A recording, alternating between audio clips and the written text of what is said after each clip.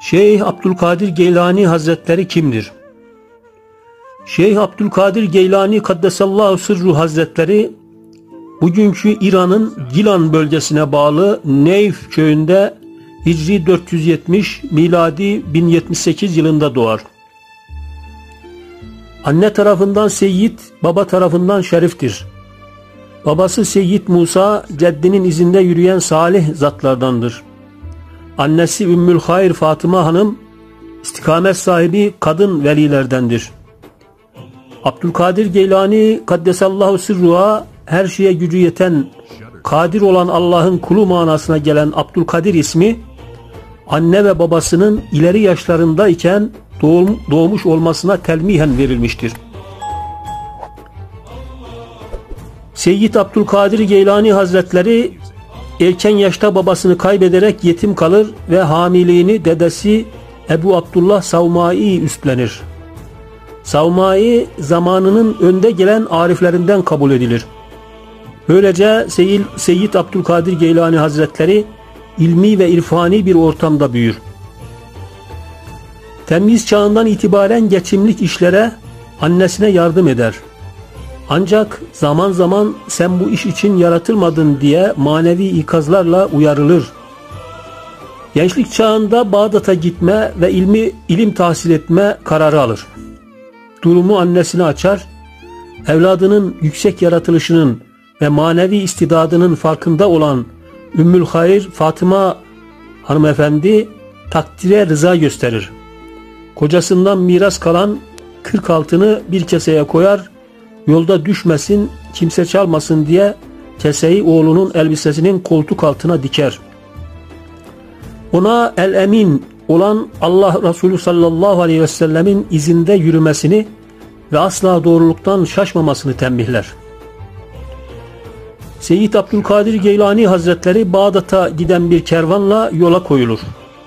Yolda bir eşkıya grubunun pususuna düşen kervan dağılır. Eşkıyalar kervanı talan eder. Herkesin elinde avucunda ne varsa alır. Bir eşkıya halinden fakirliği ve ilim talebesi olduğu anlaşılan Seyyid Abdülkadir Geylani Hazretlerine takılmak için "Söyle bakalım senin neyin var?" diye sorar. Annesinin doğrulukla ilgili sözü aklından çıkmayan Seyyid Abdülkadir Geylani Hazretleri tereddüt etmeden 40 altını olduğunu söyleyince reislerine götürerek durumu bildirirler. Eşkıya reisi de sorduğu soruya aynı cevabı alınca delikanlı doğru mu söylüyor diye bakılmasını emreder. Elbisenin koltuk altından hakikaten altın kesesi çıkınca reis ve adamları şaşırır. İçinde bu kadar altının bulunduğu bir keseyi delikanlının çekinmeden ifşa etmesini anlayamazlar. Reis sorar: "Niçin altının olduğunu söyledin? Sen söylemesen biz onları bulamazdık." Seyyid Abdülkadir Geylani Hazretleri yalan söylemeyeceğine dair annesine söz verdiğini ve 40 altın için sözünü bozamayacağını söyler. Hayatı yalan dolanla geçmiş eşkıya reisi daha önce hissetmediği duygularla gözyaşlarını tutamaz. Kalbi yumuşar, derin pişmanlık hissiyle çetesine döner ve der ki: "Arkadaşlar, senelerce Rabbime olan ahdimi çiğnedim, eşkıyalık ettim. Şimdi ise bütün günahlarıma tevbe ediyorum. Rabbimin yoluna giriyorum." Reislerine sıkı sıkıya bağlı olan eşkıyalar da "Reis, senden ayrılmayız. Eşkıyalıkta reisimizdin, kurtuluşta da reisimiz ol" derler. Böylece Seyyid Abdülkadir Geylani Hazretlerinin asırlara uzanacak irşadı daha çocuk yaşında başlamış olur. Seyyid Abdülkadir Geylani Hazretleri Bağdat Nizamiye medreselerinde döneminin en iyi eğitimini alır. El-Fetevail Hadisiye adlı eserde meşhur fıkıh alimi İbn Hacer Haytemi'nin naklettiğine göre iki arkadaşıyla birlikte Sofilerin büyüklerinden Yusuf Hemedani Kaddesallahu Sırru Hazretlerini ziyaret eder. Ancak arkadaşları İbn Saka ve Ebu Said Abdullah bu ziyarette şeyhin ilmini sınamayı amaçlarlar.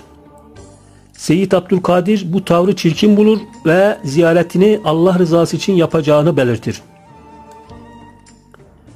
Yusuf Hemedani Kaddesallahu Sırru Hazretleri ziyaretine gelen bu iki genç mollanın akıllarındaki soruları onlar daha sormadan cevaplar verir.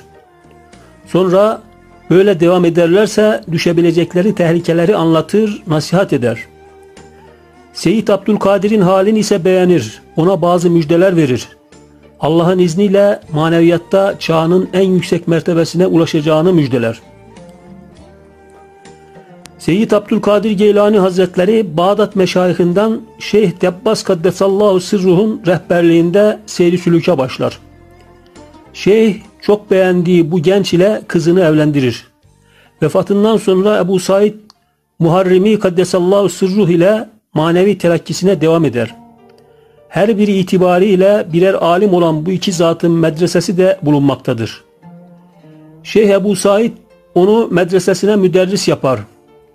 Seyyid Abdülkadir Geylani Hazretleri zamanla dersleri bırakır, ibadet, zikir ve tefekkürle geçen riyazet yılları başlar.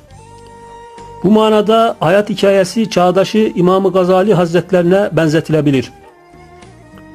Şeyh Ebu Said, Seyyid Abdülkadir'in riyazet ve mücahede ile geçen yıllarının takipçisi olur.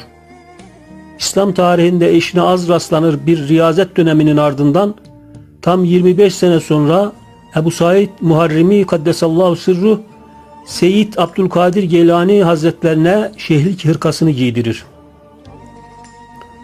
Şeyh Muharrimi Kaddesallahu Sirruh'un vefatı üzerine medrese ve dergah hizmetlerinin başına geçen Seyyid Abdülkadir Geylani Hazretleri burada ömrünün sonuna kadar irşad ile meşgul olmuş ve talebe yetiştirmiştir.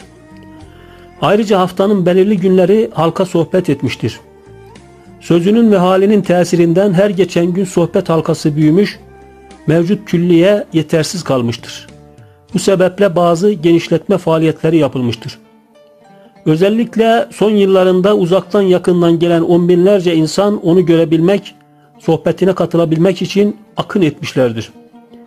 Böylece yaşayan evliyaların en büyüğü anlamındaki Gavs-ı Azam lakabıyla meşhur Yusuf Hemedani Kaddesallahu Sirruh'un müjdesi tahakkuk etmiştir. Bu sohbetlerin bir kısmı El Fethur Rabbani ve Fütuhul Gayb ismiyle kitaplaştırılmıştır. Abdülkadir Geylani Hazretleri Hicri 561 yılında, miladi 1165 yılında vefat etmiştir.